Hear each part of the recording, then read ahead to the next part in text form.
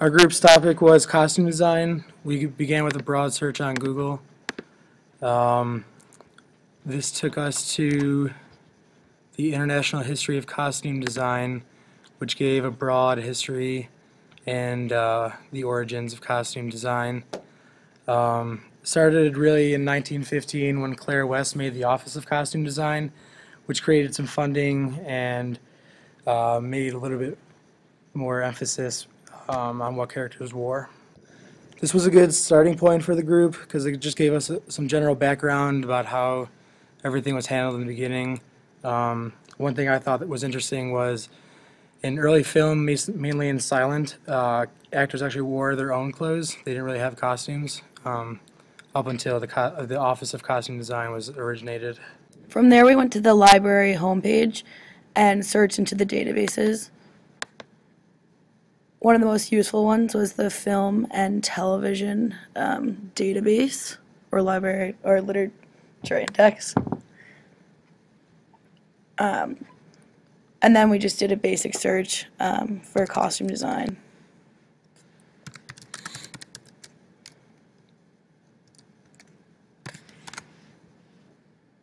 Which brought us to one of these articles, All the Films a Stage.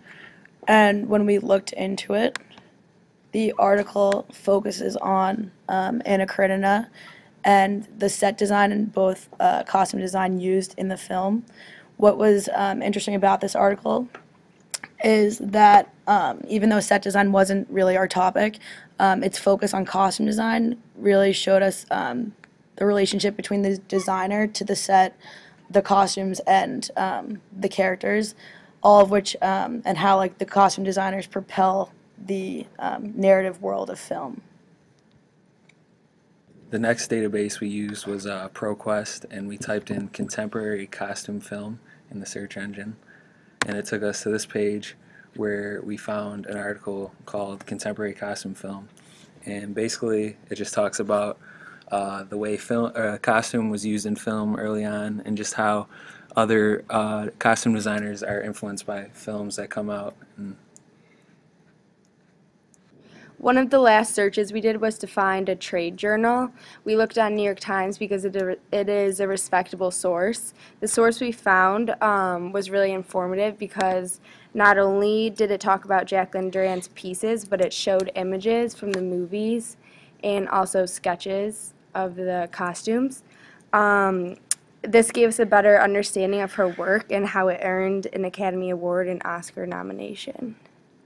In conclusion, that was an overview of our online research for costume design.